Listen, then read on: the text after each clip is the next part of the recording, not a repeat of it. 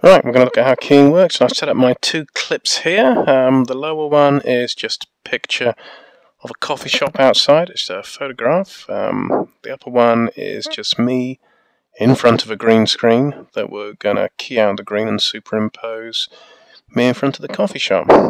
You notice the particular issues on this are actually the creases within the green cloth, which are going to confuse the keyer within Final Cut Pro 10.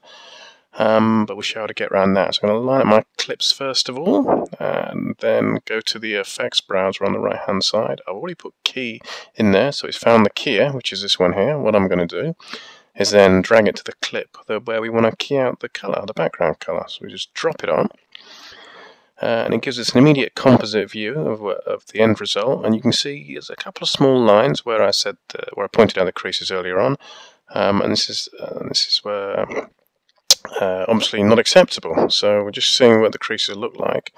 The keyer within Final Cut Pro 10.0.3 has quite a lot more parameters than previous versions. If we actually have a look at the matte that's generated automatically by dragging that keyer effect onto the video clip, you will see that the matte itself has a couple of white lines down it where that crease was, and we can see them there. So what we need to do is to tell the keyer in Final Cut Pro 10 that the creases, or shades of green, are actually okay to be keyed out. And what we're going to do is use the sample color facility within that. So we click on sample color, and then what we do is we hold down the shift key and highlight the area we want to add to the sample of colors that it's going to use to key out.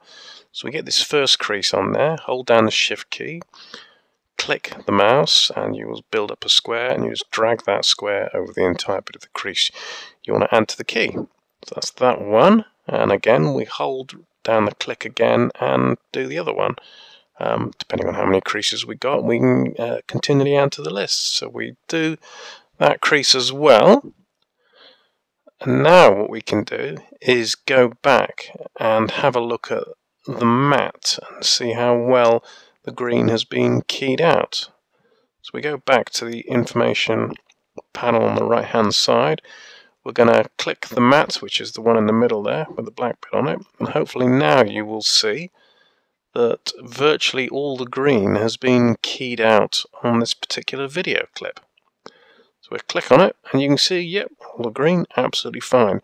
And what we do is, if we scrub along our timeline, we'll have a look to see if there are any other areas within this particular clip where the keyer hasn't been able to key them out properly. And in general, it's okay.